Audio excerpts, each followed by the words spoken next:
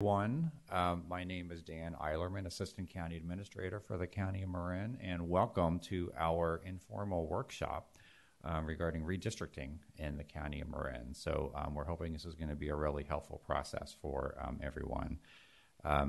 Today's workshop is really an opportunity to provide the public information, and I am going to take my mask off so you can hear me a little bit better. For those in the room, our panel is fully vaccinated. We've discussed that in advance, and you may see us taking our mask off while we speak, just so that members remotely can, hear us speak a little bit better. But today's workshop is really an opportunity to provide the public information about the Marin County redistricting process, to also discuss guidelines and criteria associated with that process, and I think probably most importantly to introduce our newly launched online BAMIC tools, and these will be for the public to use. They're available online today as we speak, and we'll be talking about some other things today. I do want to note we have several members of the public in the audience today as well. This is our first hybrid meeting for the County of Marin. So we are remote as well as live in Marin County Board of Supervisor chambers.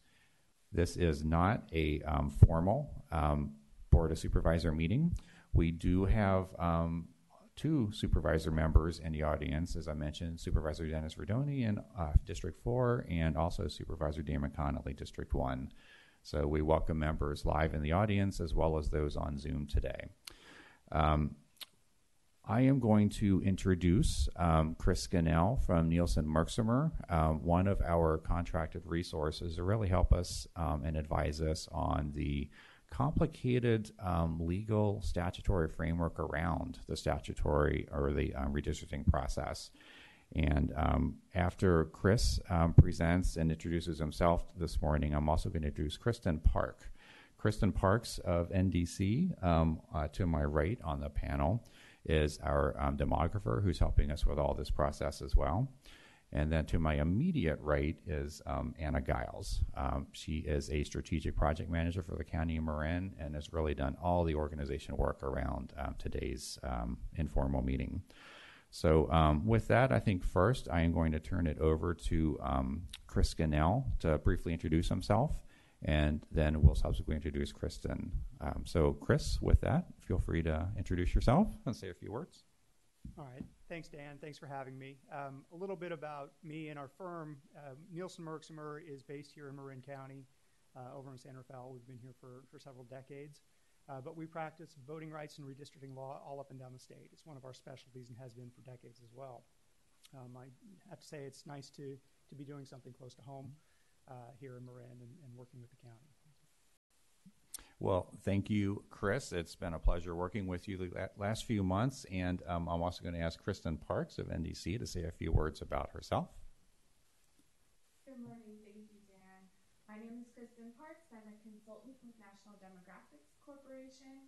We are your demographer team, which means that we are the mapping experts. So my primary role today will be to introduce you to the mapping tools that we have made available to the public, and we encourage your participation. So I'm looking forward to demonstrating those for you. Thank you.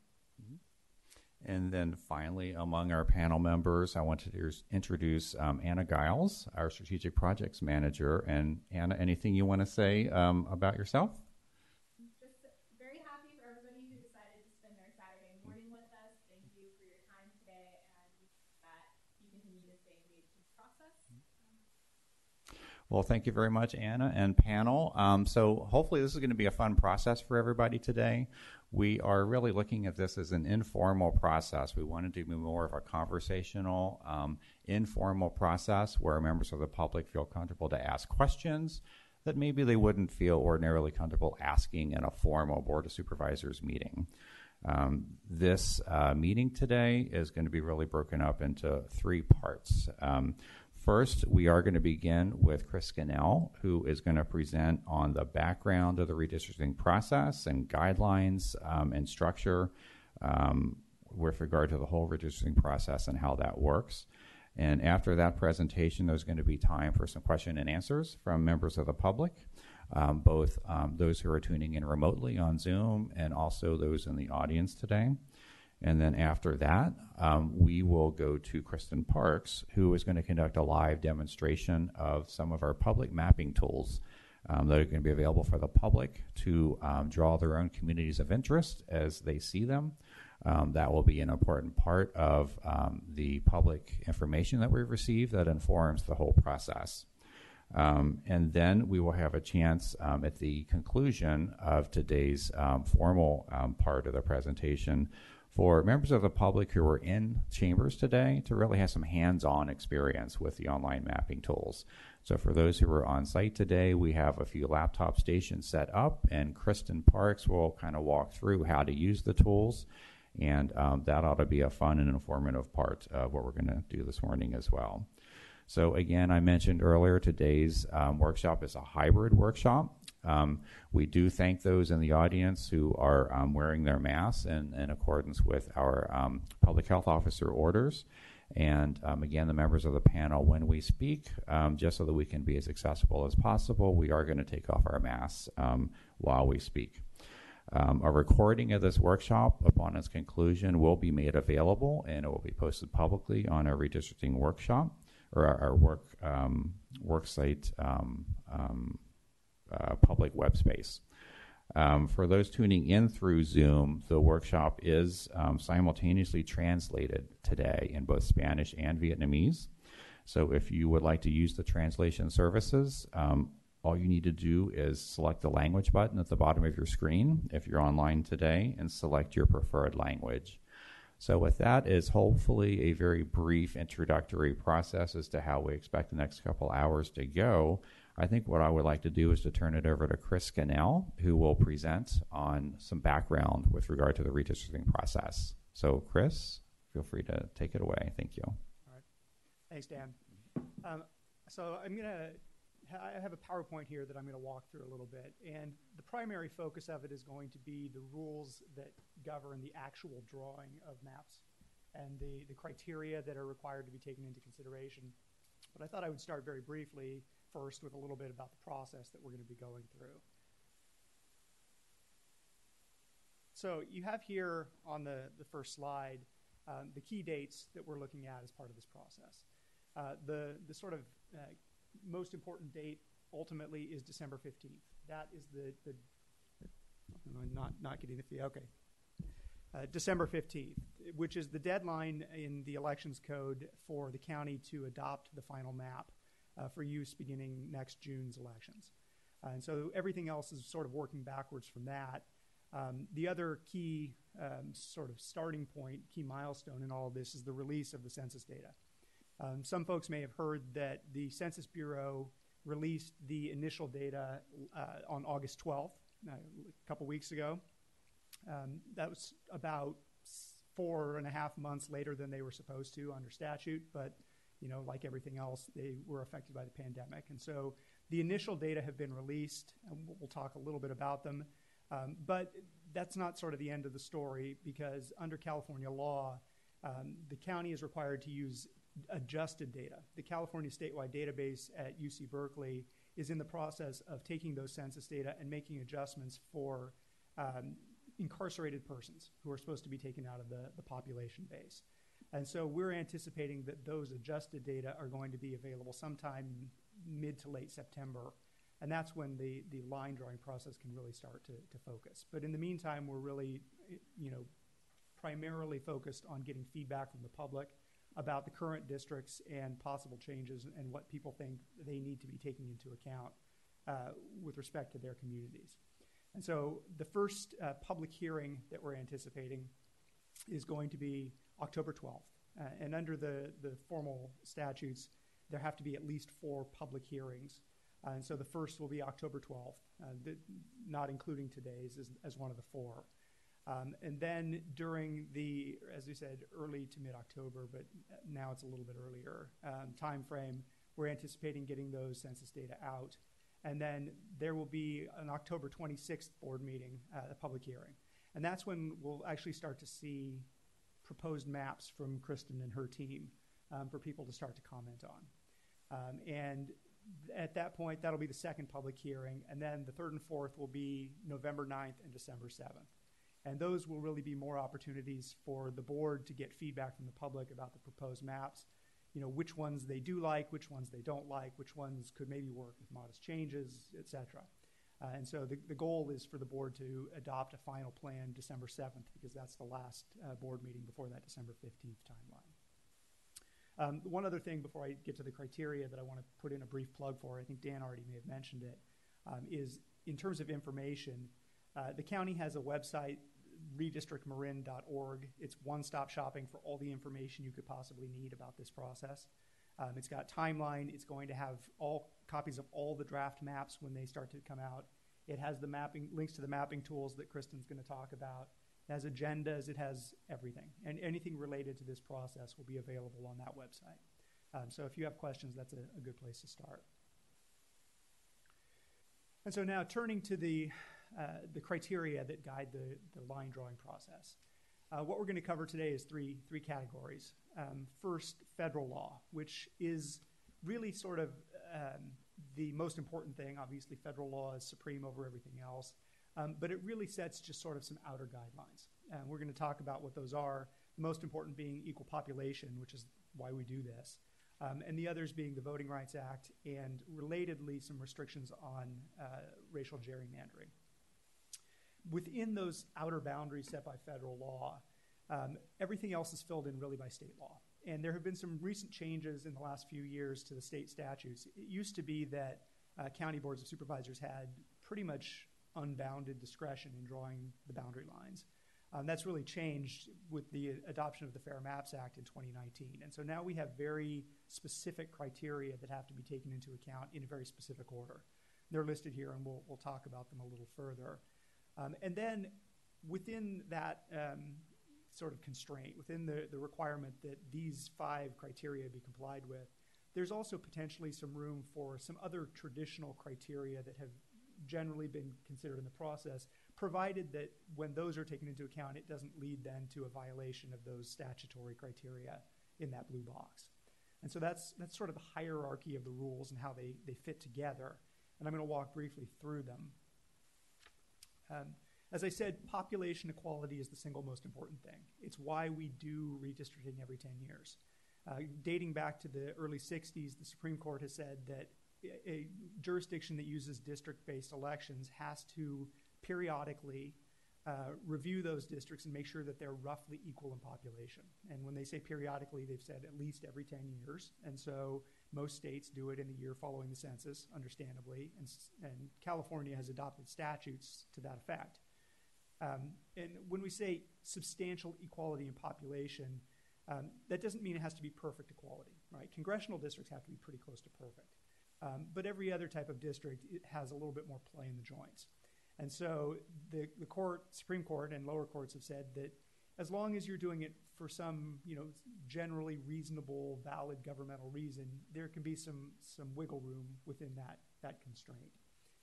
And what they've said generally is that, as long as the districts are, the total planned deviation of the districts is within 10%, and we'll talk about what that means, then it's presumptively constitutional, it's presumptively valid. It doesn't mean it can never be challenged, but it is pretty difficult if you're within that 10%. And so I thought very briefly, I won't spend a ton of time on this, but I would talk about how that 10% is calculated. The way it works is you take the total population of the jurisdiction, and I should mention that the numbers here are not for Marin County. This is just a hypothetical example. But you take the total population, and that's what you have in that red circle there, and you divide it by the number of seats. So in this example, and in Marin County, 5 seats. And that gives you an ideal population. And then what you do is you take the population of the largest district and the population of the smallest district, and you figure out the difference between the two. And you then divide that difference, that deviation, by the ideal number of the district, and that tells you what your percentage deviation is. And if it's under 10, as I said, it's presumptively valid. If it's over 10, it's presumptively invalid. And truthfully, at this point, the courts are almost never going to uphold anything over 10. Certainly in a jurisdiction this size, there's no reason for us to be there. There's also a little bit of a quirk. Traditionally, those equal population numbers have been based off of total population, the numbers released by the Census Bureau. But the courts have said that states are allowed to make some adjustments as long as it's done properly. And California has adopted a statute that requires that counties take into account incarcerated persons, meaning that they are taken out of the population base. And as I said, that's being worked on by the statewide database. Basically, what the legislature has said is that anybody who is incarcerated in a state facility doesn't get counted in the total population unless they can be reassigned back to their last known place of residence outside of the institution. What does that mean for Marin County? The big effect of that is that San Quentin gets taken out of the population base. Historically, it's been included. Counties have always had the discretion in the past to either count it or not. There's also a potentially much smaller impact of prisoners from throughout the state being reassigned to various places throughout Marin County. Probably that's going to have a pretty minimal impact. It might be a few people per census block. Mm-hmm. So it's really San Quentin that's going to be the big piece there. And so we do have, based on the census data that were released about a week ago, some preliminary numbers. Again, these are going to be subject to a little bit of change. First of all, from the prisoners being reassigned. Second of all, because I crunched these numbers, and the county's current districts don't perfectly match up with the census boundaries. And so, depending on how you make those splits, it might change things, a tenth of a point here or whatever. And that'll be Kristen and her team that make those final calls. But these should be pretty close to the final. And this does exclude the San Quentin population now. And what you can see is that the big piece here is that because San Quentin is removed, District 4 is now pretty substantially underpopulated. It's almost 6% under the ideal. And then the rest of the districts are all a little bit over, ranging anywhere from just barely over. District 5 is less than half a point over, to just under 3% in District 1 and 1.5% in District 2. So, the bottom line here is the county is under 10%. It's within that 10% threshold. We thought, based on earlier population estimates, that it would be over.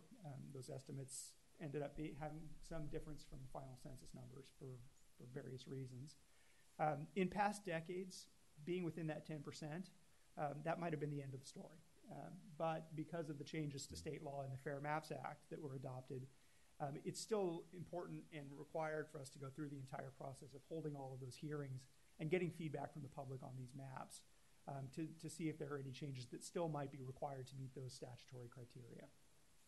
But this is a good first step. We know that we're probably within that 10% to start, and that's helpful. So the next piece of federal law, as I mentioned, is the Federal Voting Rights Act. It is the most important thing after equal population. It's more important than any of the state criteria. And basically, the way it works is Section 2 of the Act prohibits any electoral practice at all, but that includes districts, that would dilute the voting power, the equal opportunity of minority voters to nominate and elect candidates of their choice.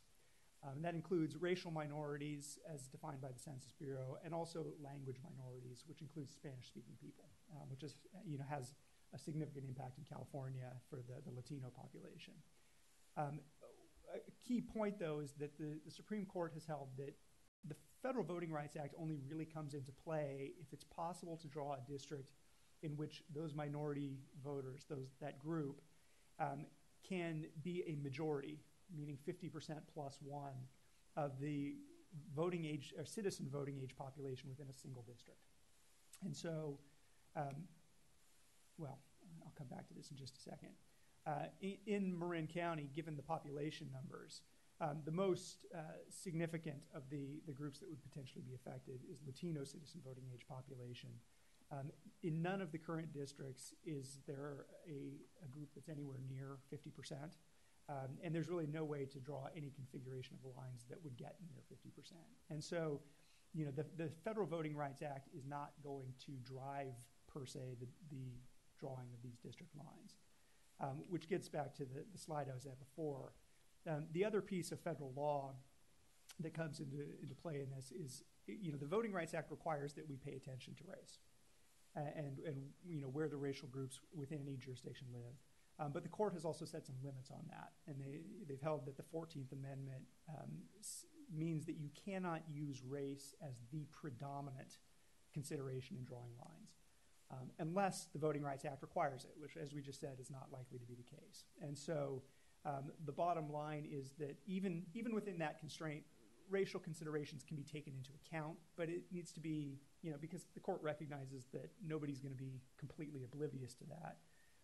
But it needs to be just part of the mix. The court has said that, that can't require you to completely ignore all the other traditional criteria. And so, it might be that a given racial group is a community of interest and, has a role, but it can't be the overarching reason that you're drawing specific lines. The best approach, given that the Voting Rights Act isn't going to require anything, is really to focus more on the communities of interest within the district and have that be the focus of the process.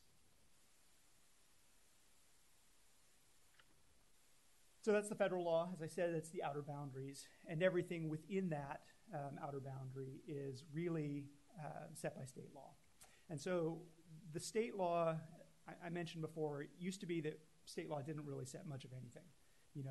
County boards of supervisors had pretty much unfettered discretion to draw district lines that made sense and to balance criteria or considerations any way they saw fit. As of 2019, that's not true anymore. Now, due to the Fair Maps Act, there are a list of criteria that are mandatory. It used to be that you could take things into account or not. And they're ranked in order of priority. And so they're listed here in order. The top one is contiguity, not usually too difficult and fairly self-explanatory.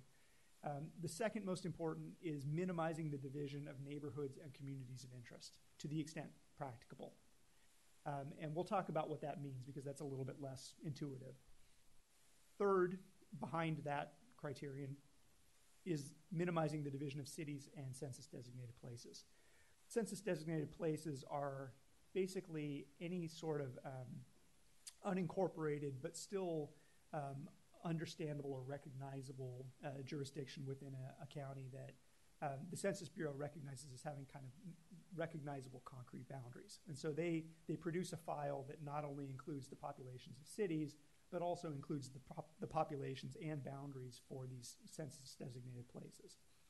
The fourth most important is easily identifiable and understandable boundaries. And so that would be things like streets, highways, rivers, mountain ranges, county boundaries, et cetera. Things that people can look at and understand as the natural boundary of the district that they live in and vote in. And then the fifth most important, subordinate to the rest, is the compactness, not of the district per se, but of the population that lives within it. So you don't go bypassing huge swaths of people to get to a much more distant population center. There's also, in the statute, a prohibition on sort of partisan gerrymandering. What the language actually says is that relationships with incumbent members and political parties are not a community of interest. In the context of a nonpartisan office, it doesn't generally come into play all that much, but it is part of the statute, so I mentioned it there. And so, as I mentioned, communities of interest is the second most important criterion, and it's also the least sort of intuitive or obvious what that means. The state law has a definition, which is any population that shares common social or economic interests that should be included within a single district for purposes of its effective and fair representation. So what does that mean? Lifestyle considerations, your community character, recreation or shared social gatherings, economic considerations. People in a certain area work in a common industry or have, work in a certain commercial area, that sort of thing. Could be demographics, race, income, education, although you see the asterisk on race. We talked about the limitations there and why we should be careful about that. Geographic considerations, political subdivisions, other than the cities and CDPs. But bottom line is, it could be just about anything, and really it's going to be a subjective issue. it varies jurisdiction by jurisdiction, and it depends on where people live, what they think their communities are. And so it could be homeowners associations. It could be people who focus on, their local dog park. One example I've always liked is the city of Phoenix a decade ago.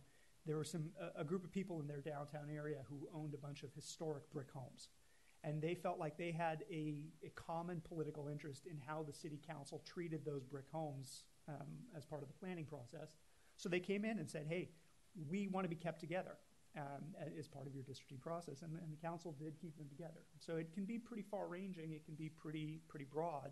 It's whatever people think of their community of interest being. And so, I won't walk through all of these, but here's a list of some examples from the testimony that the State Commission received 10 years ago when they were drawing the state lines. And I should say that, these are pretty broad, some of them. How specific or general a community of interest is may vary depending on the jurisdiction. The state of California has 40 million people.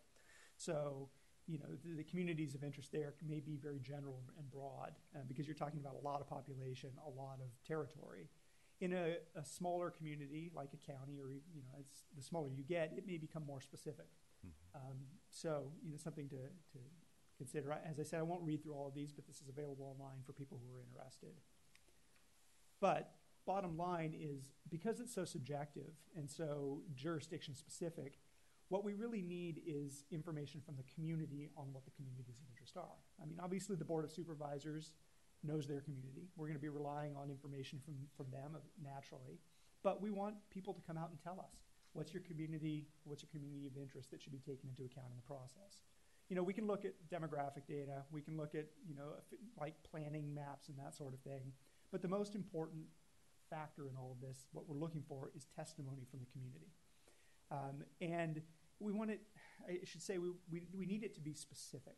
In the past, because this wasn't a mandatory criteria, sometimes we would get people who would come in and they would make very general comments about their community of interest, or even more general, just kind of do a good job. What we need is something that's concrete enough to be actionable. And so that means tell us what your community of interest is, certainly. Also tell us where it is. We need to be able to put it on a map at this point to be able to take it into account. And so, having roads that bound it, or mountain ranges, or whatever it is, so that it's a concrete fixed area, so that national demographics can actually put it on a map and understand whether we're dividing it or not is going to be important. And so that's what we're really looking for. And there are lots of ways to provide that feedback. There's coming to the public hearings, or providing comments on Zoom. You can provide written suggestions through the website or through any other medium for that matter. Kristen's also going to talk about the mapping tools. That's a useful way to provide that concrete information that we were talking about. So that's really what we're looking for from the public, is to come in and give us that feedback, because you all know your community better than we do. Again, I won't spend a lot of time on this either because Kristen's going to talk about it, but those mapping tools really are a valuable way to do this. So those are kind of, we talked about the mandatory statutory criteria and the ranking that they have to be applied in. As I said, there were some traditional criteria that historically the courts have thought were valid and legitimate. I think they still have a role in this process, even though they're not listed in the statute. Where they're going to come into play, though, is when you're making choices within those criteria. And what I mean by that is, for example, the statute says you have to minimize the division of communities of interest to the extent practicable, which is a recognition of the fact that you can't always avoid dividing those communities because of primarily the population balance reasons. And so these traditional criteria might be something that help guide you in deciding which of those communities of interest to divide, potentially, or how to divide them. Do you divide them on an east-west axis? Do you divide them on a north-south axis? And some examples, kind of a big one that historically has been used, is minimizing the changes to the districts so that you minimize the impact on the voters. Because when you move voters from one district to another, sometimes it has the effect of moving them from one election cycle to another. And so you'll have some folks who will vote maybe twice in a row because they got moved. But then you'll also have people potentially who will be moved from one election cycle to the other, which means they'll skip an election. So they'll vote and then they'll miss 2 election cycles before they get a chance to vote again. And so the courts and the legislature have historically said that trying to minimize that impact is a legitimate consideration. And again, I think that's something that can be taken into consideration as long as it doesn't result in the violation of those statutory criteria. Another example, sort of related, is avoiding head-to-head contests between incumbent members, which means just making sure that they stay within their current districts. It's not drawing districts, so that you avoid competition. It's not drawing districts that necessarily are favorable, but it's avoiding moving them out of their district. And other things you might take into consideration, as the statutes require cities and CDPs to not be divided, but there might be other things like school districts that you would take into account, or community service districts, or other things that aren't listed in the statute, but you might want to consider, and that sort of thing. So that there's still a role for, I think, for those traditional criteria, but it's a much more subordinate role than it used to be. So there, I'll open it up to questions. Well, good. Thank you very much, Chris. That was really good and interesting information. So it sounds like we are still somewhat early in the process. We have a pretty good idea of what the numbers are starting to look like for Marin County, but it's early in the process, and we have to wait for the state to adjust that data that was just released by the federal government a couple of weeks ago. And I do want to remind the public, I know we'll say it several times today, do check out our website, www.redistrictmarin.org. There's a lot of information already on that website for the public to review, including anticipated schedule going forward. We do have a couple of formal hearings we're planning in October, probably a couple more in November or December. But with that, I think what I would like to do is turn to Anna Giles quickly to describe how the question and answer process will work in this morning's hybrid environment. So Anna, would you like to describe that for the public? Sure. Thank you, Dan. As Dan mentioned earlier today, this is a hybrid meeting, so we do have some audience members watching via Zoom today, as well as members in the audience. This is the first hybrid meeting that we get to have here at the county, so we're very excited about that. And the way we're going to move forward with questions is that we're going to go to the Zoom audience first and allow them to ask their questions, and then we will turn to our audience members here in person in the chambers for any additional questions. If you are tuning in via Zoom and you'd like to ask a question or make a comment, you can do so by using the raise hand function to let the moderator know you would like to speak. Or if you are calling in, you can press *9, and that will also notify the moderator. At this point, Al, do we have any speakers from Zoom that have questions?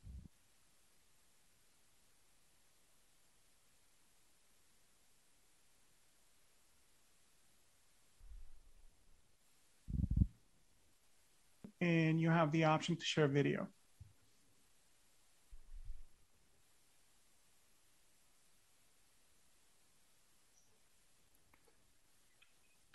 Thank you. This question, you may want to hold this question until you get into talking about the mapping software, but I was following along the PowerPoint and something struck me about the preliminary census demographics that you showed in the PowerPoint. I've already created an account in Maptitude, and the district estimated population and deviation in Maptitude does not match the preliminary census demographics on the PowerPoint. It's significantly different if one was going to try to draw districts that roughly balanced as opposed to just looking at one small piece of it. Can you give us sort of idea of when Maptitude will be updated so that the numbers are similar? Yes, this is Kristen from NDC. So you're correct that the online mapping tools are still populated with estimated 2020 data based on the American Community Survey and growth projections. So those tools will be updated. They are run by separate entities, so we don't have control over that ourselves, but we are expecting that data to be updated on Maptitude probably within the next week.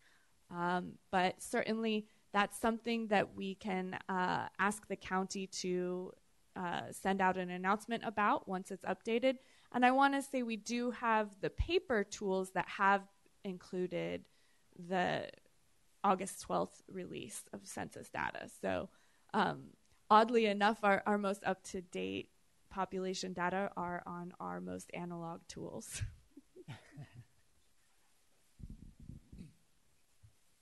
Thank you.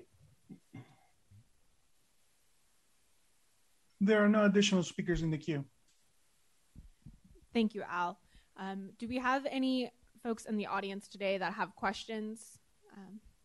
If so, you can approach the podium and ask your question. And if not, we will move along to Kristen's presentation. Okay. We will have Kristen transition down to the staff table, and she will give us a demonstration on how to use both online mapping tools as well as our paper tools.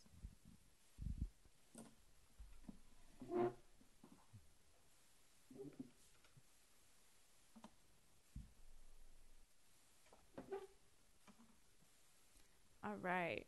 So the first thing I'm going to do is exit out of the PowerPoint here. Awesome. Okay. So we are going to start at redistrictmarin.org. This is your home base for all redistricting related information. This is the website that we've been plugging all morning. And on this webpage, you can navigate to draw a map. And this is where you're going to find all of the mapping tools available to the public. And I just want to say that why this is so important is because ideally the final map that we end up with will be a map created by members of the public in collaboration with the Board of Supervisors, and NDC's role will not be to determine where district boundaries are, but simply to help the public and the board to create those maps using the technology available and ensuring that they're accurate. So on this page, you're going to see two different online tools. District R is the first online tool. This is the simplest one. We also have a short demo video that you can watch on how to use this tool. I'm going to show you in just a moment. Maptitude is the more complicated, advanced tool for power users that has much more data in it and allows you to do a little bit more. I will briefly show you how to use that, but we also have a YouTube demo on the website here as well. Then we also have paper-only maps. These, if you are tuning in online but you don't have access to a printer and you want to use paper-only maps, definitely navigate to the Contact Us, and you can contact the County Administrator's Office and they can get you paper maps. We have them printed here in the chamber today. But these allow you to actually draw using your colored pencils or crayons or whatever. And this can be a really nice way to just get started on mapping. These paper-only maps will mimic what I'm going to show you in District R. And then there is also a Microsoft Excel supplement with population data, and this is the most recent release of population data. So for the online tools, you can submit any maps that you draw electronically. For the paper maps, you can submit them by mail or in person. You can also take pictures of your paper maps and email those. So there's a lot of ways. We want you to have as many options as possible, whatever you're comfortable with, and please feel free to use all of them or none of them, and even just draw your map on a napkin. if you so choose, we will enter that into the public record. So the first tool I'm going to show you is District R. So when you click the link here, it will take you to this web page for Marin County, And this tool is created only in English, but I wanted to quickly show you if you are preferring to use another language. If you use Google Chrome and you use the Google Translate extension, you can use this tool in another language. So I just wanted to show that if you're translating your browser into Spanish, for instance, the entire tool will launch and it is able to be translated, which is, I think, very helpful. So just wanted to show you that, but then I'm going to go back to the English version. So on this page for District R, you're going to see two options. The purple box here is for drawing all 5 districts. I'm actually going to click on the red box here and demonstrate interest or a neighborhood. Really, the only difference between these two tools is that when you are drawing the communities, you're allowed to draw overlapping communities because we recognize that, for instance, some homes are, can be identified in 2 different neighborhoods or communities, so you could draw overlaps with this tool here. Okay, so automatically you see the boundaries of the county here, and this is, again, an incredibly easy to use tool. You can zoom in and out. You can click and drag the map. So that functionality is quite easy. On the right side of the screen, you do have this button here with the hand. This is for when you want to click and drag the map. You have a paintbrush tool. This is how you're going to select the areas that you want to map. There's the eraser tool if you make a mistake. And then there's a search button here where a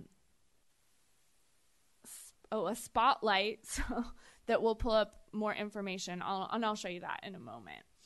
I want to point out that you do not need to create an account or log in to use this tool or to save or submit maps on it. So let's say you want to draw an area that you think is important. We're going to click on the paintbrush. And the paintbrush can go from a very large size, and when you hover over, it will show you multiple blocks that it's going to select, or you can make that paintbrush quite smaller, and it's going to just do individual blocks. Now, this is such a nice tool to use because if we're going to draw a community, you can actually click and drag and it will select everything in its path, okay? And then let's say I want to move my map a little bit. Go back to my paintbrush.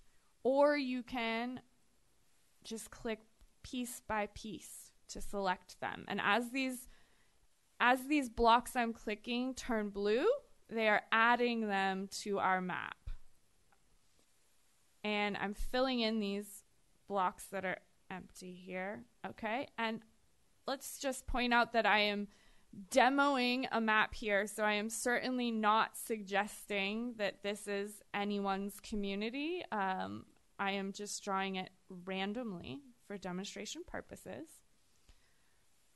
So now that we're started drawing this community here in blue, what we're going to want you to do is give it a name and describe it in some way. So today I'm going to call mine Demo so that we know it's not a map that should actually be considered. And we'll call it Demo Community of Interest, because we're not drawing a district, we're drawing a community of interest. And so this automatically tells you here demo.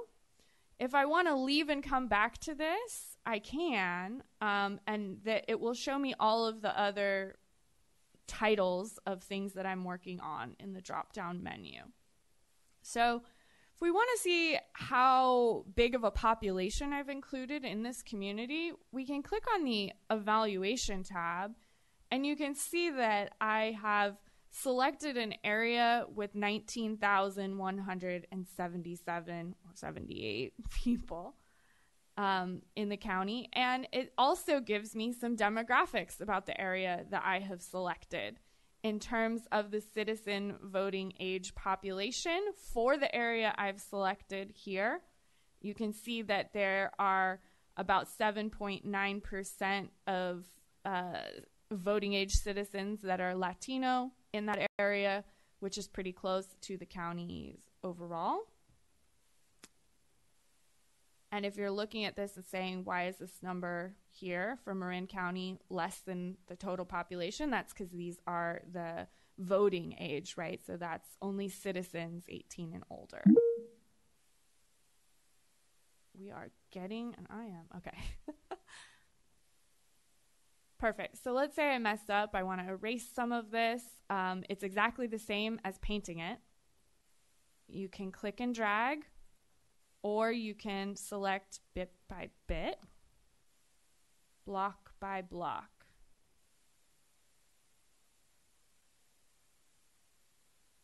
If you're going to use this same tool to draw all 5 supervisorial districts, it works exactly the same way. So once you have finished and you've created something that you like, and you've described it as why it's a community, you know, this is a demo community. What brings us all together in this demo community is that we're interested in redistricting, and we're going to all become map nerds. And so that's what's bringing us together today. So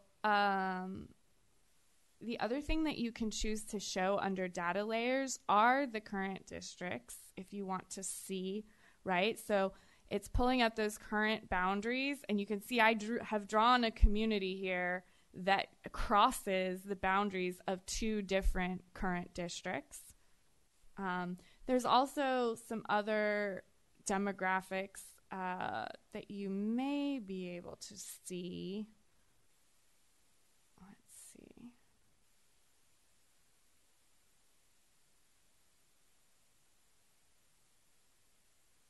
There we go. So if we can want to look at some of these data points that we have and use those to help guide the creation of our communities, we can look at, for instance, if we want to look at the Latino population, then citizen voting age Latino population, and then we see the shaded here on the map. So from lighter to the darker black here will be the percent of the census block that is Latino. So there's some stuff you can see on here, though I do recommend primarily using this tool just for drawing. It's not quite as useful for looking at all of that information.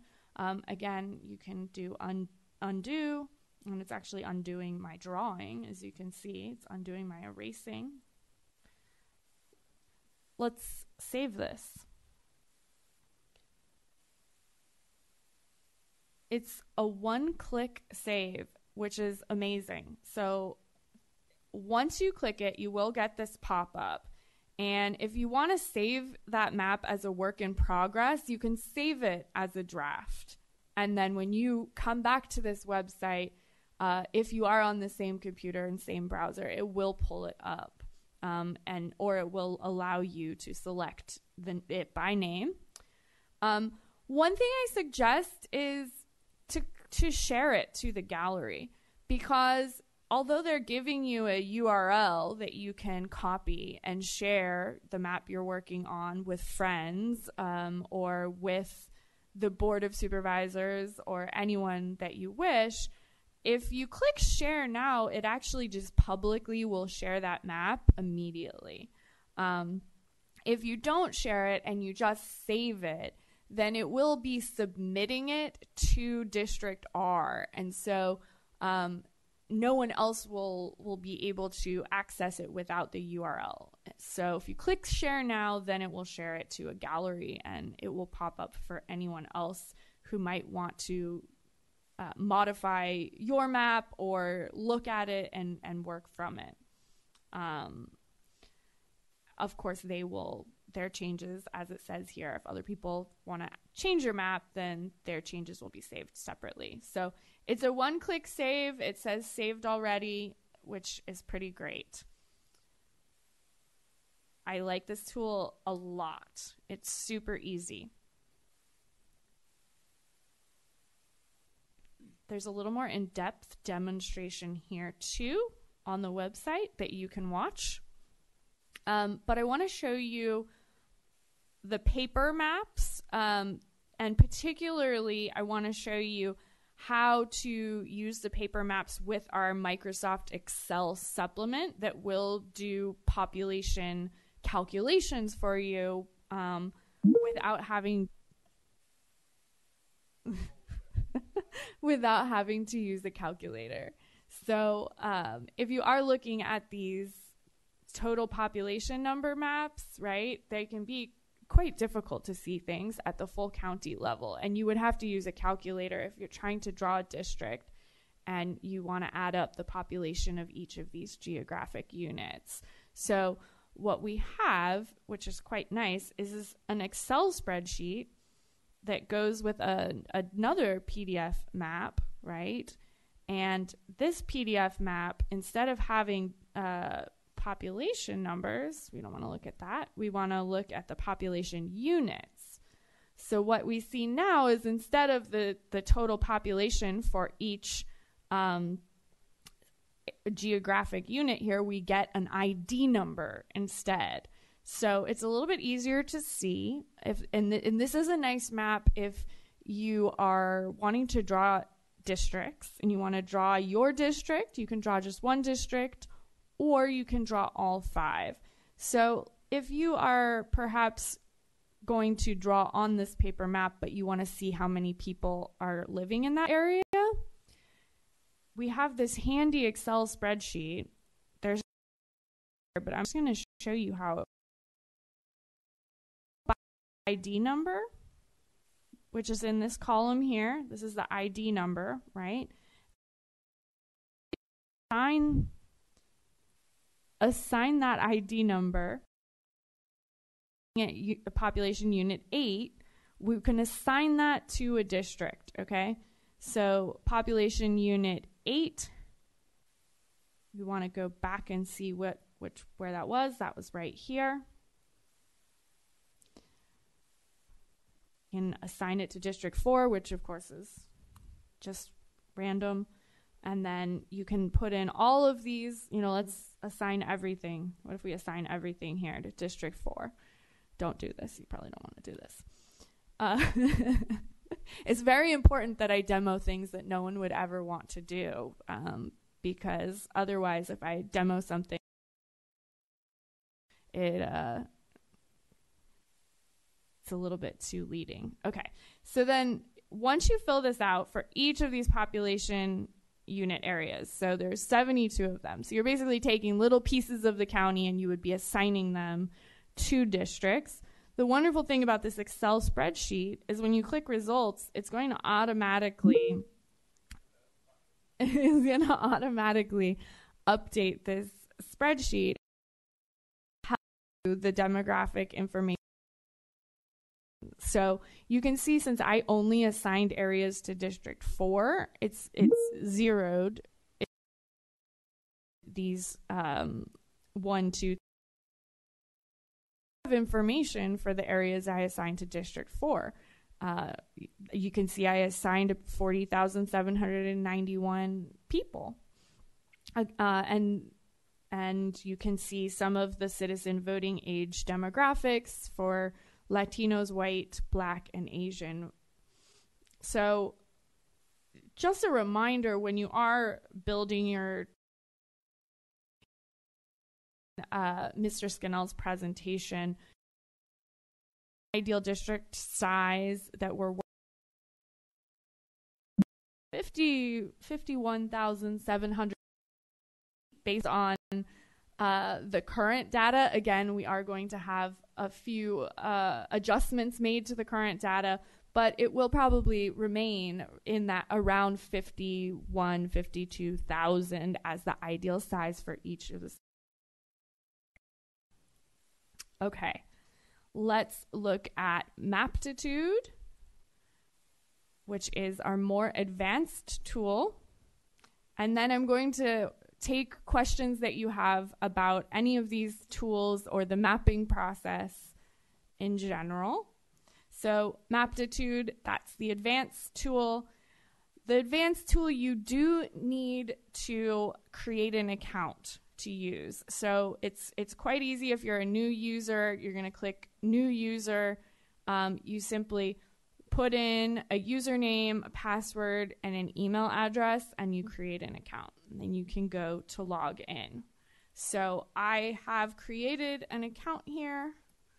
Hopefully it logs me in if I type my password correctly.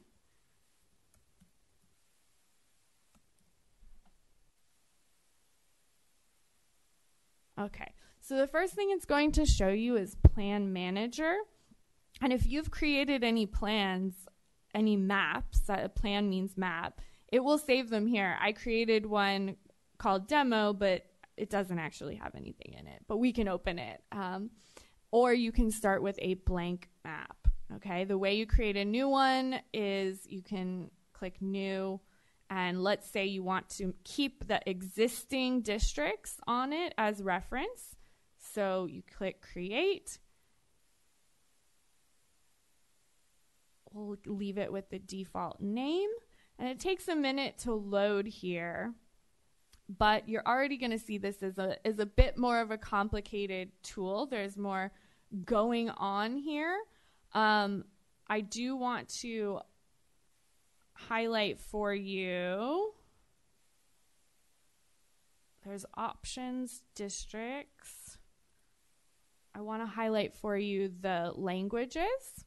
So this tool is available in 6 languages. So you can select your language of choice. If I select Vietnamese, the entire tool will change to that language. So that is one of the advantages of using Maptitude. I also suggest that everyone start by clicking Tips.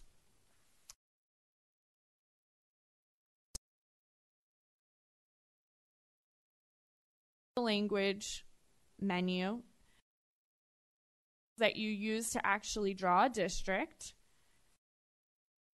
If you're trying to play with it, go to the top and click on Tips. That's super helpful. So let's zoom out. And the first thing I want to show you are the different layers that you can have on the map. Okay, so this is over here on the side, Options, Layers. So we'll click Layers, and you can already see that there's a lot of stuff going on here. You can check and uncheck these things, right? Let's say maybe you don't want to see water. Okay, and it will remove that. What maybe you do want to see elementary schools. Okay, so you can click and see elementary school areas on here. So there's a lot of options.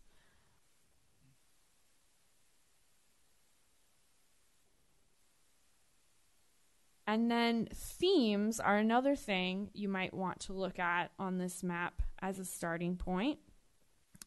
You can look at different demographic information, just like we showed you in the other tool. It's much easier here because it's just a drop-down menu. So perhaps we want to look at renters.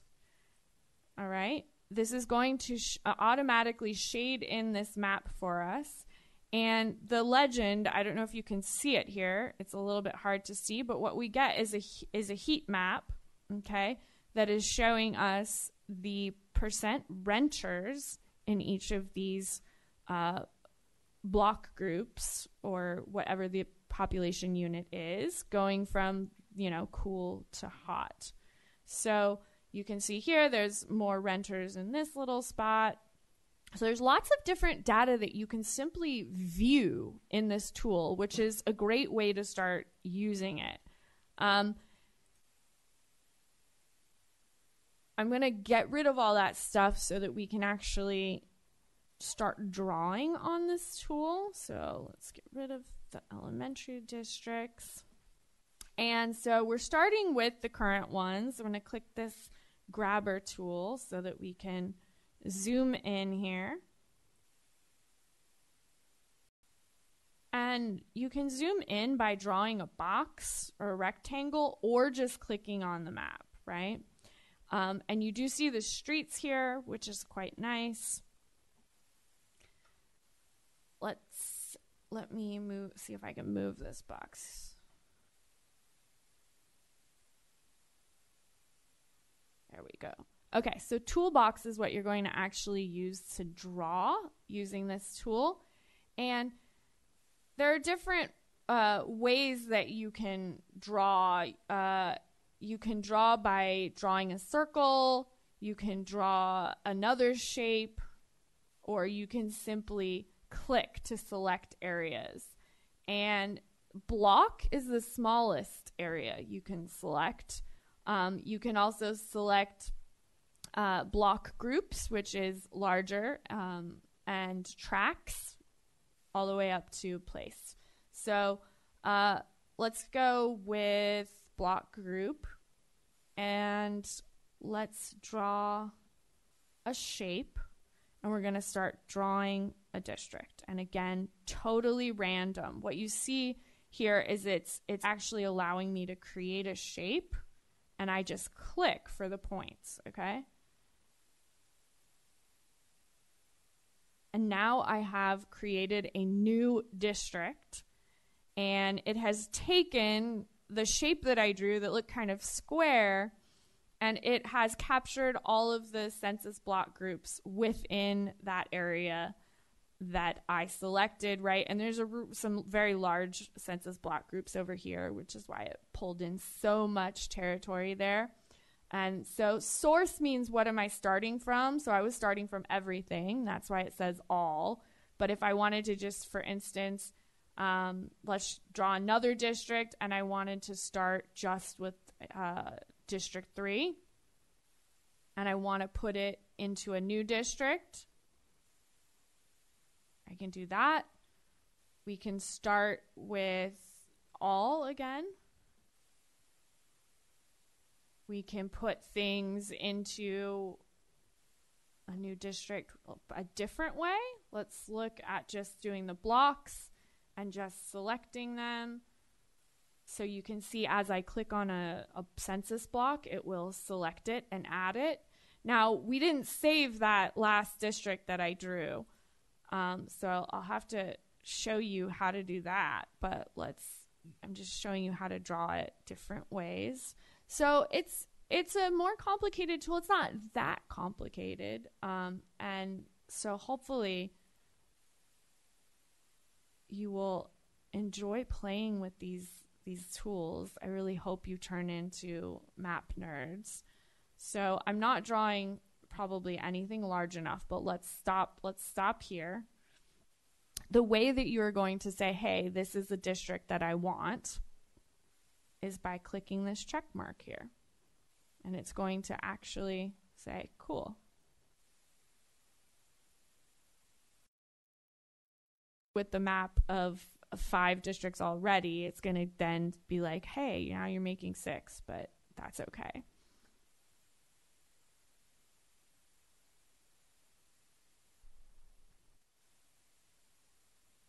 And now it's created that new district for me.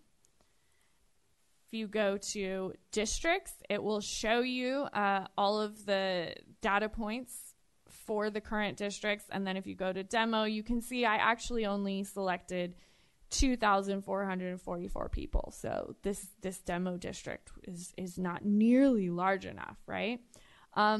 when you do this, you are going to probably want to start with a blank map rather than having the district lines already here. I kind of like to look at the district lines that are existing because I'm, from my mind, you're thinking about how you might want to change them. But you can also, if we go back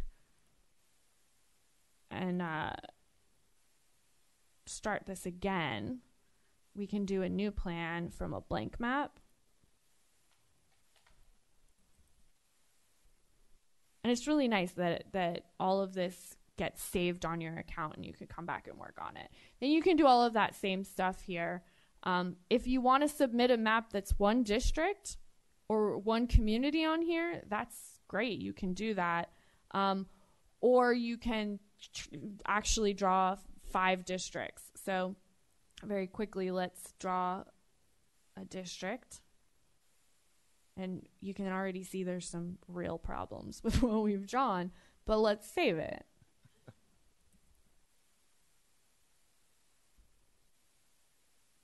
Okay. Up here, you can click Share Plan to share it.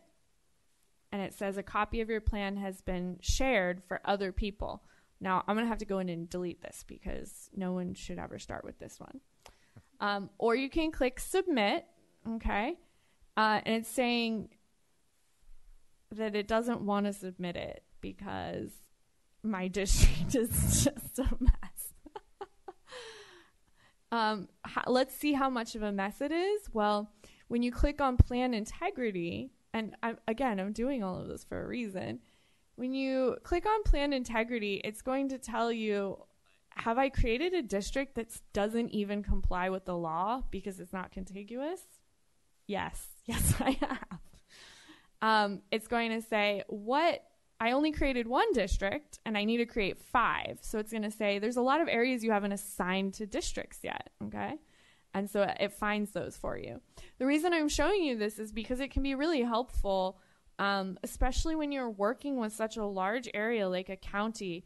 It can be very easy to miss certain blocks. So before you finish your plan, if you are drawing 5 districts, you do want to at least click find unassigned areas before you submit so that you can submit something that is legally compliant. This is a complicated tool. Again, the tips are very helpful. The help is very, very good. This is if you use this tool in the past, the help is far improved. So that's something that I would direct you to. And of course, we're happy to help you as you're using these tools. I often say, get started on the easy ones like District R, and if you are ready to keep submitting maps and you want to submit multiple maps, maybe start by submitting a community of interest on District R, and then in a few weeks, once we have our final or official California redistricting data, then maybe play with the more advanced tool once we have all of that final data in it so that you can actually draw all 5 districts. So I will pause here to take questions, but I will say you are very lucky to have amazing staff for your county that has put together a great website and a variety of mapping tools that will empower the public to really drive this process. Thank you, Kristen, for that very detailed tutorial. I hope folks found that helpful.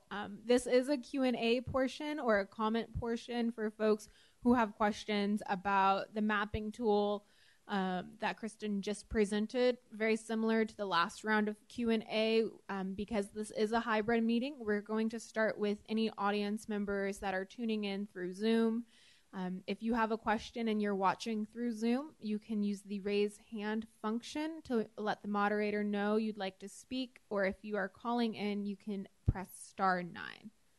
Al, at this point, do we have any questions from those watching on Zoom?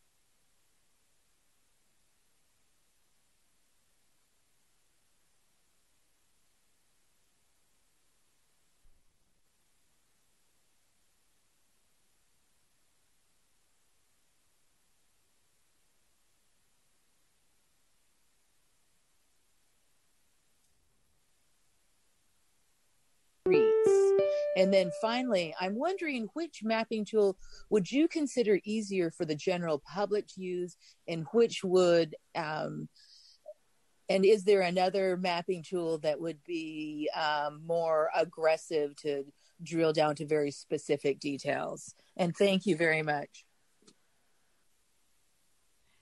Yeah, so thank you for the question. I'm not sure I heard the whole thing, but definitely the easiest tool to use, I suggest start with District R. There's a reason why on Draw a Map, when you click that, it's the first one at the top. That's because this is the easiest one to use. So for the general public, most people will be able to use this tool pretty easily. And you can actually use it to draw all 5 districts. I was demonstrating just the community one, but when you open it, you do have the option to click creating 5 districts. The more advanced tool is directly below it, Maptitude Online. It says here advanced tool. Yes, this is the exact, this is the same tool that we, the demographers, are going to be using to create maps. So, for full access to the public, we're giving you the same tools we use ourselves. And this does take time to learn how to use. So certainly start with the simple tool. Vita, I believe we had some audio issues here in the chambers. So if there was a first part to your question, I believe we didn't hear that. If you would like to ask any follow-up questions that we didn't answer. Oh, thank you very much. And since I'm on my cell phone, it may be difficult to hear. So I just wanted to clarify for the public that our redistricting is based on total population, or is it based on 18 years or older voters? That is a great question. So redistricting is based on total population, which is every person residing in the county, no matter their age or their immigration status. Every person is required to be counted by the United States Constitution, and those are the numbers that we use. So when we're talking about how many people ideally we want to have in each district to meet that population equality requirement, we are talking about everyone.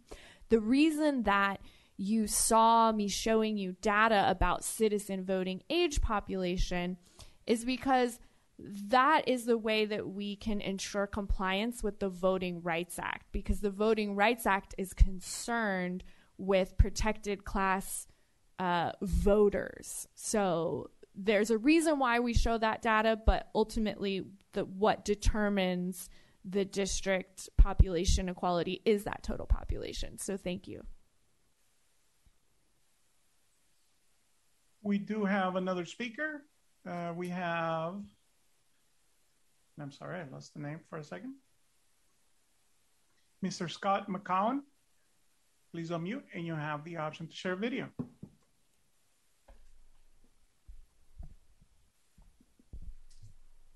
It looks like Mr. Scott McCowan lowered his hand, so he may no longer have a question.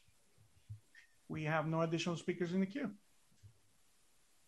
Thank you, Al. Any of the members that are here in the chambers today, are there any questions that you'd like clarification on? If you'd like to approach the podium, so that way the microphone can pick up your audio for those tuning in through Zoom. Okay. We will do our best.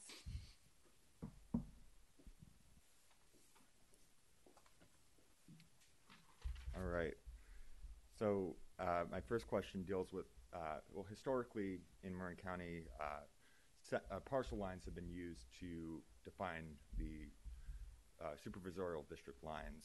And in parts of the county, most notably in the West End neighborhood in Santa Fe and in Homestead Valley and Northern Nevada, those parcel lines do not line up with census blocks. So my question is, what are NDC's capabilities for splitting census blocks in those areas? And if a member of the public intended to split census blocks for their districts, how would they communicate that to NDC? Yeah, that's an excellent question. And you're absolutely correct that sometimes we have to split census blocks. Ideally, we don't, but in this case that we do, what we actually do is we actually look at a satellite image and we count the rooftops of the buildings, and we estimate, this looks like a single family home, and we can estimate that X number of people live here. So we obviously do not want to do that unless it's, very, very important. There is a situation, I'm thinking of an example from another community where there's a census block that has a large hill, and at the top of the hill there's several houses, and at the bottom of the hill there's other houses, and of course there's a very, very different characteristics of those residents, and so they did want to split that block. So it is possible, and we do have capabilities to do so. If a member of the public wants to bring that to our attention, a great way to do that is to simply send an email here through the contact page. You can submit it there. You can email redistricting@marincounty.org, or you can make a phone call to the county administrator's office. But it's important to also note that drawing maps is not the only way the public can participate in this process. It's extremely valuable for you to also submit written correspondence or attend meetings and make public comments so that we can hear from everyone. All right. My next question, I appreciate that the county and NDC has provided a variety of means for the public to submit maps. There are other platforms out there, including Esri Redistricting, Dave's Redistricting app, the districting extension for QGIS. If a member of the public were to use one of those platforms to create a map, how would they communicate that to NDC? Yeah, so if you are using another platform to create a map, and I always say we're in the Bay Area and folks are tech savvy here, so you can share that with us, ideally via email. Even if you are sending us, Esri files or anything like that, we can find a way to make that work. Absolutely, and don't hesitate. If you want, I can give you my contact information, and you can communicate directly with me. And finally, from one map enthusiast to another, I just had a question on the CVAP that is loaded in the mapping tools. Is this 2016-20 or the 2019 5-year estimate CVAP? Correct. Yes. And then I know that the statewide database normally disaggregates that to the block level, but they haven't published it for the 2020 census geographies yet. And I know that they published it for 2010 blocks. So my question is, how has the and the Census Bureau only publishes at the block group level. So how has it been disaggregated to the block level for the 2020 geographies? Has it been converted from the 2010 geographies using area, or disaggregated using the census, using the statewide database formula? How has that been done? So I'm not the person who's done that disaggregation, so I may have to get back to you on that. But I do believe that we are disaggregating not using 2010, but using the 5-year estimate that you're referring to. Okay. Thank you very much. Thank you. Do we have any additional questions or comments? In that case, I will hand it back to Dan for some closing remarks. Well, thank you, Anna, and thank you for members of the public. We really appreciate all of this input. Again, it is early in the process. We just wanted to make sure we provided an overview for members of the public regarding these new online tools for those who are technologically savvy. I do recommend, I think, as Kristen has already mentioned, District R. It's a much more intuitive platform. And for those who are interested in technology, that's probably the one to recommend. But for those who really want to dive in, as Kristen's talked about, the Maptitude program is pretty robust. And if you want to take the time to learn how to use it, that's an option as well. I do just also want to underscore something that we have said. This is optional for members of the public. The online mapping tools are not the only way for you to submit your information and your comments. So you can just submit a letter, submit an email. If you just want to stay high level, we're accepting public comment in any and all forms, because really it's the community that helps us define what our communities of interest are. I also want to mention that we've had several members of our ad hoc advisory committee either in attendance or submitting comments today. So the board had created or authorized staff to create an ad hoc advisory committee to make sure we as staff and our consultants who we're working with really have some policy advice, as to how we proceed through this process, to make sure we are doing aggressive outreach, and we're certainly intending to follow up on, that advice. We do intend to continue translating everything into Spanish and Vietnamese for any sort of public materials. And I just want to reiterate also, check out www.redistrictmarin.org. There's a wealth of information on that website. Links to the public mapping tools that we've talked about, links to the paper mapping tools that you can download if that's your preferred alternative. But this really completes the formal part of our presentation today. It was intended to give you an overview. Again, it's early in the process. We're expecting at least 4 public hearings starting in October before we actually have to adopt a map or that we present to our Board of Supervisors no later than December 15th. And so let me just make sure there's nothing else I wanted to mention before we close. Again, you can sign up to receive email updates on our website, and we're at least at this time anticipating that our first formal public hearing with our Marin County Board of Supervisors will be on October 12th, shortly after the formal data is released by the state, where they actually do their adjustments, including for San Quentin.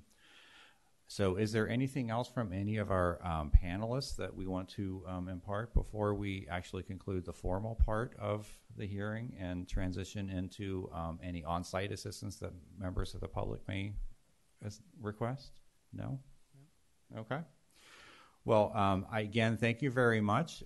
So at this point, we are going to thank everyone on a Saturday morning who tuned in on Zoom remotely to check in. Hopefully you enjoyed and received a lot of information with your Saturday morning cup of coffee.